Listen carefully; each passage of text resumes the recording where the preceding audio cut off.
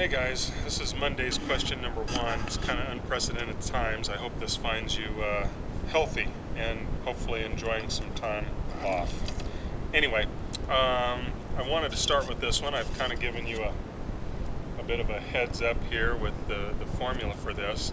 These questions I attempted to make to choose questions that would not require the TI-84 to solve, so they might be considered a little bit on the easier side of things, but they are still former AP test questions, so they're still good review.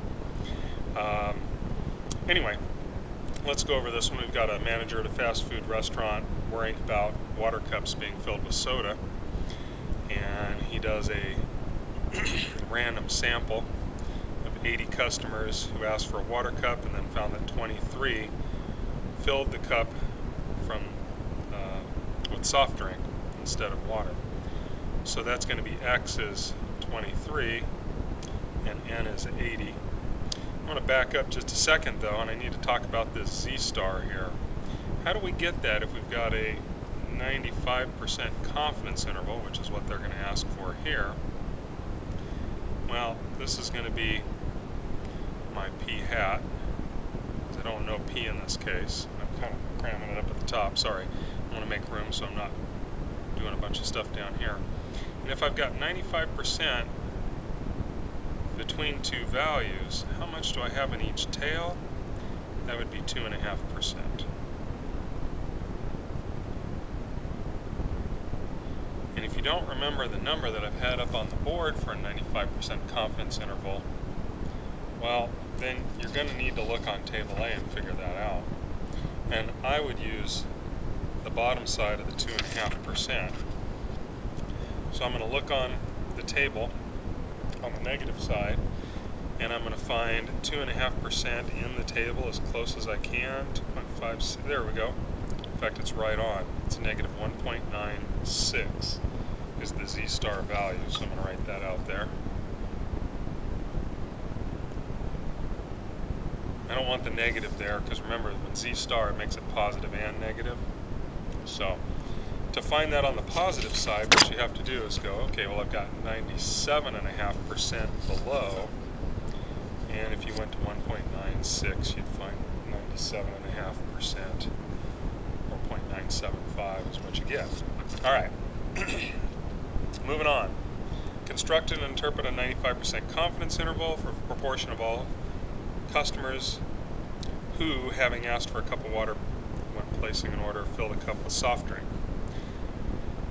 So I'm going to use these guys to get my p-hat value. That's 23 divided by 80, and that gives me a p-hat value of decimal 0.2875. I've got my N, I've got my Z-star now, I've got everything I need except I have to do conditions. So let's start with, is it a SRS? And it does say random sample. Manager selects a random sample, so that's given.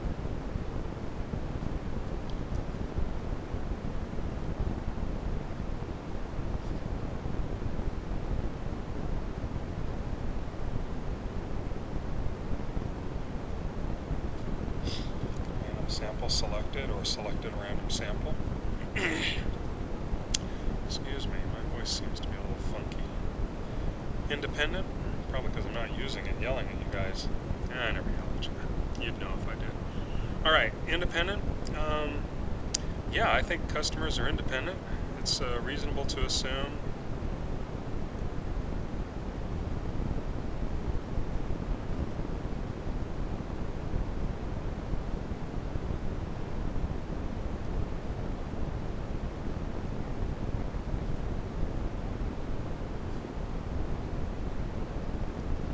Also, 10 times 80 is less than population of all, let's see, how we just say customers. This place isn't getting 800 customers, say, in a month. they're probably not going to stay in business for very long. Okay, and then is it normal? Well, central limit theorem doesn't apply here, remember, because we've got proportions. So that's going to be n, 80, times my p hat. Now usually we use p, but if we don't have p, we have to use p hat. And is about 30% of 80 greater than or equal to 10? Yes, that's definitely true. And is 80 times 1 minus 0.2875 also greater than or equal to 10? Yes, conditions are met.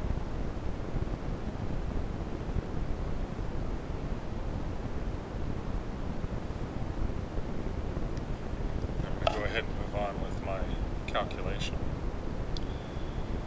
So p hat, I'm going to use now this formula here. P hat is 0.2875 plus or minus 1.96 for my 95% confidence interval times the square root of sigma p hat, which is 0.2875, times 1 minus 0.2875, all over the sample size of 80. Now, if you're careful, I think you can do this with your phone. I would definitely recommend a scientific calculator if you have one at home. But I'm going to go ahead and just put this in as it is. 0.2875. I like to start with the minus 1.96 square root 0.2875 times 1 minus 0.2875 divided by 80, and I get 0.188, so about 18.8%. to copy that, change it to a plus, 0.387. Okay? So, we are 95% confident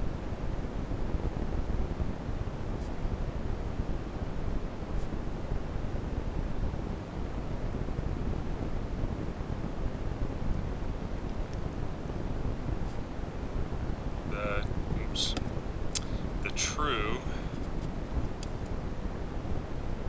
what are we talking here? Proportion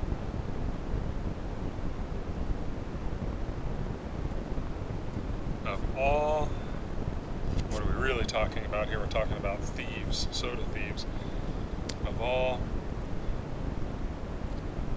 water-getting soda thieves. How's that?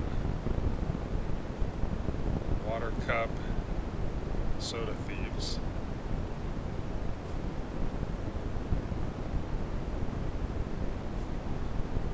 Is between 0.188 and 0.387. I always like to throw in just, you guys know this about me, I always like to throw in a little bit of darkness in there, but probably a better way to say that is that all customers who receive a water cup but fill it with soda is probably a better way to say that on the AP test. But honestly, I think that they would maybe get a little giggle out of that, so I think we're good there. So there's my conclusion. Now, going on to B, it says the manager estimates that each customer who asks for a water cup but fills with a soft drink costs the restaurant 25 cents. Suppose in the month of June, 3,000 customers ask for a water cup when placing an order. By the way, you could use that up here. Where did I go with that? Here we go. Right here for the all customers. Yeah, 3,000. Anyway, they ask for the water cup. So what would the loss to the company be and the loss to the restaurant be if our proportions are correct? So what we're going to see is I'm going to take 1.188 times 3,000 to find out how many we expect on the low end to actually get the cup and use it for soda. So 0.188 times 3,000.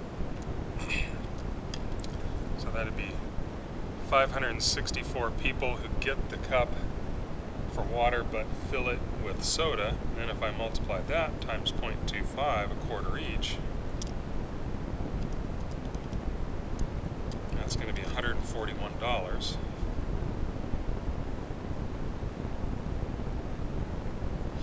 And if I do the same thing with the 0.387, portion of the 3,000 that we expect to swindle us out of soda,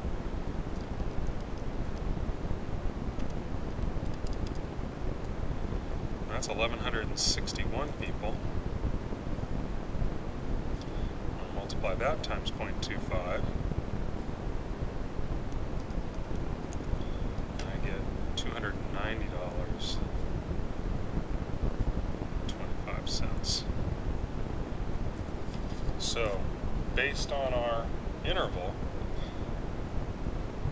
we would expect the restaurant to lose somewhere between $141 and $290.25.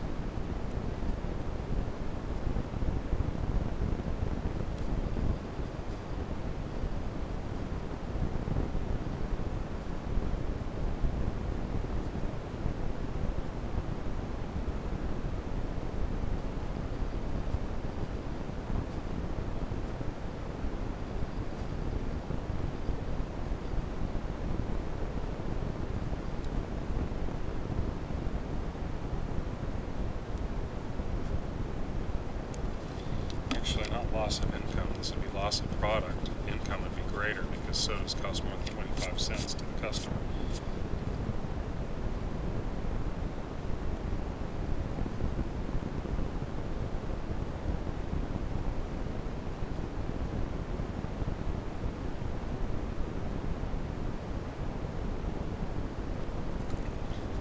And it's Monday and I can't write.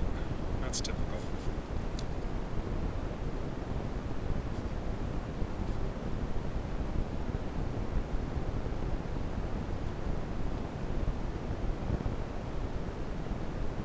Cool. So, anyway, guys, take care of yourself, be safe, and enjoy your week. I will see you soon.